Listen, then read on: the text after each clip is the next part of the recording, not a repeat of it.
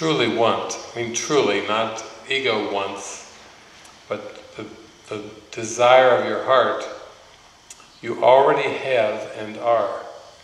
So that fits in with our theme, that this is not about accumulating more knowledge of the world, or oftentimes with taking workshops and in-services and retreats and so forth, the mentality is still, okay, what can I get? Maybe I can get some more tools and have more abilities and so forth, but this is not really about going in the direction of more. It's actually, like we have a beer commercial in the United States which says, less is more. It goes the other direction from more of whatever. Jesus has a little section in the course in the back of the book, back of the text, called Beyond All Idols. And in that section, Jesus says, he starts it off with a question. It's always great, you know, you're reading a book from Jesus Christ and he starts off his first sentence with a question. And you're like, okay, that'll wake you up in the morning. He says, what is an idol? Do you think you know? And that's the start. And then he kind of rolls on with, an idol is for more of something. It does not matter more of what. So you see how all-encompassing that beautiful teaching is. Even when you have this desire to be more spiritual, and that desire is projected off into the future. And the big fallacy is that the ego believes that, you know, it has to try to do something to keep its existence going in your mind, so it will even hijack terms like enlightenment and come up with concepts about future enlightenment and an enlightened personality self.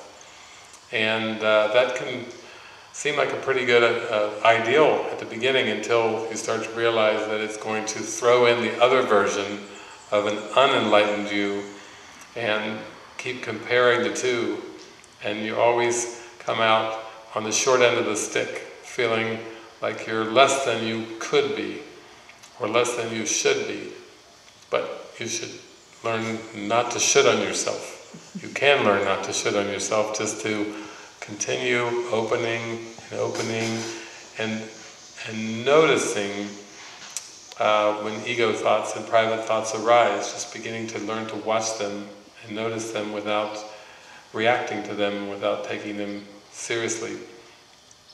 So instead of a smorgasbord of possible options to try to become an enlightened personality self, it's really helpful to start to realize that what you're really going to focus on in this lifetime is going to be mind training and mind watching, and that when the temptation is to just get lost in the doer and get lost in the personality self trying to become a better person or become more enlightened, you can start to realize that that's just another trick of the ego.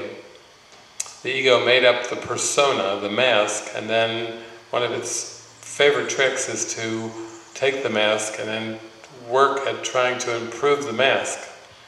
And what we're going to talk about is learning to dissolve the mask, or let the mask fall away, and just be the authentic Christ self, the authentic spirit that you already are and always have been. So I would say one of the biggest traps and one of the most addictive patterns that you first have to take a look at is the idea of self-improvement.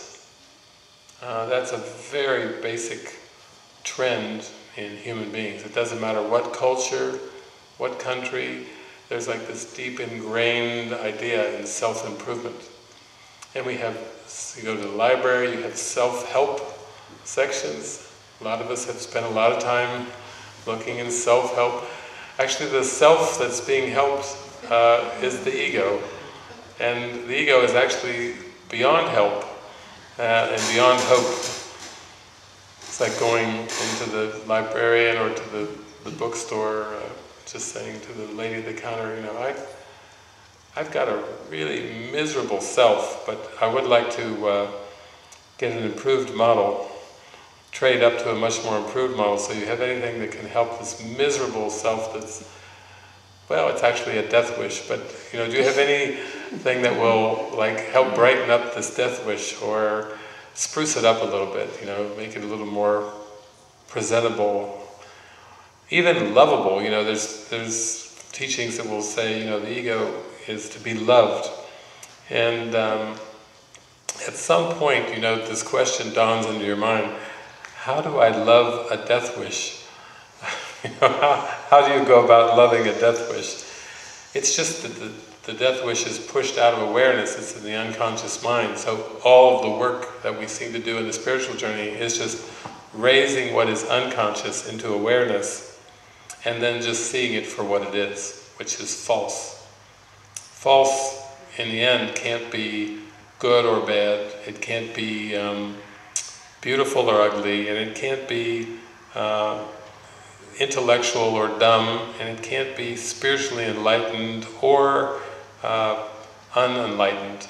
You know, those are all just opposites that get projected onto the small self, into the ego, and in the end, forgiveness is quiet, it's still, it's tranquil, and it quietly does nothing. Everything that you're aiming for in this life is just to learn how to gracefully do nothing. That's kind of summarizing it. That the self that you are just is. Your self that you are is a state of beingness. And beingness isn't a doer. A lot of times we have conferences and workshops and so forth that are mind, body, spirit. You know, whether you go to conferences or stores, and I know it's popular to try to find an integration between mind, body, spirit. It ain't going to happen. There's an integration of the mind that's possible, and certainly perception can be integrated, but the body is a concretized form of error or of sin or of false belief, and it's an attempt to make the error real, but in kind of like a concretized form. And actually, that's another topic that Gay and I were talking about, was the body. The body is just really, in the Holy Spirit's perception, is neutral. It's not positive, it's not negative, it's just a symbol that can be used as a learning device. And the mind is where the learning takes place, or we could say more correctly, the unlearning. So the body is more like an unlearning device, helping you unlearn the ego. And in that sense, you don't put any more importance on it than it deserves. If it's just a symbol to the Holy Spirit, then only the ego would try to make the body a hated symbol, a symbol of limitation, a symbol of lack, a symbol of, we were talking about embarrassment or unworthiness or unwellness. It's just the ego will try to make it into something, if it's negative or it's positive. Another thing that the ego likes to do is glorify the body. You know, you might have seen the programs on television, the wonder of the human body, you know, and exploring all the systems of the body and all the intricacies as a wonder of the world. And this is glorifying the body. It's still trying to make it more than neutral and nothing. He's got sections in the back of the text too that talk about trying to glorify the body by dressing it up and you know, trying to attract other bodies with it. And basically he says in that same section that when you do this, when you try to use the body in a way as an attraction device, you are offering your brother a crown of thorns instead of the gift of lilies.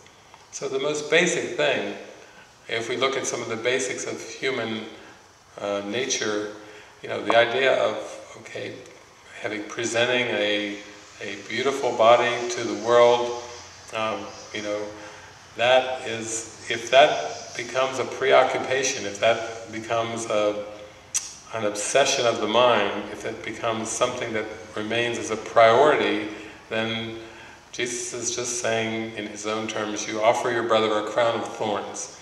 And none of us want to be offering thorns. We want to be offering the gift of lilies. So we could say that the body is just a communication device for the mind. The body is an unlearning device for the mind to unlearn everything that it has seemed to learn, to peel the onion, to kind of get down to the core of innocence that the mind truly is, and just undo all of these concepts, layers of concepts that have come in.